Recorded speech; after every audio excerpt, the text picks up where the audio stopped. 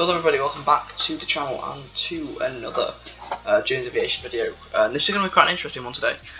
So I want to show you how you change your game tag on Microsoft Flight Sim. So as you can see now I'm Uplift Baton 145, and now I want to change that because I don't want to be Uplift Baton. So what I'm going to do is I'm just going to Alt F4 out.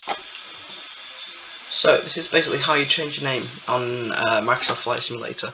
So as you can see, I've got Microsoft Flight Simulator here, and I'm going to go to my icon just here, and I'm going to go to settings, and I'm going to go to change gamer tag.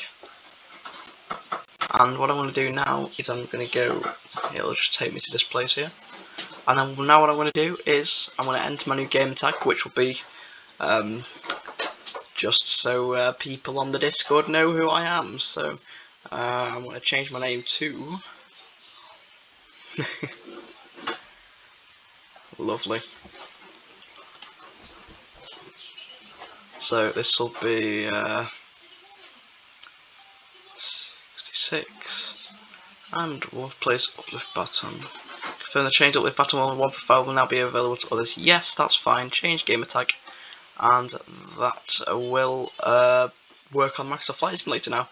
So now what we need to do, we are now Mackenzie 9566. So we can let's just I'll tell you what, I'll join you back in the simulator just to test if it's worked or not, because as you know my name was Uplift Baton 145 before. So yeah, I'll see you in just the next clip of the video. So now welcome back. We're just loading into the sim. As you can see, we have a name change to Mackenzie 9566. Sorry, it wasn't visible to you, the actual page where I changed my name, because it wanted to hide if there was any information there, that was all.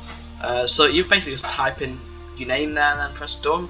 But as you can see now, we have changed our name to Mackenzie #9566. So that's all well and good. And I do apologise sincerely the mic quality. I do need to update the drive for it, which should be in an extreme or a next video. It should be sounding a way bit better. So yeah, that sort of concludes the video on how to do it.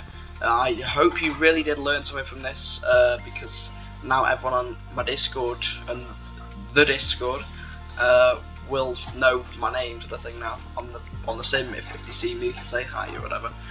So yeah, thanks for watching, and I'll see you in another video. Hope this helps. Bye.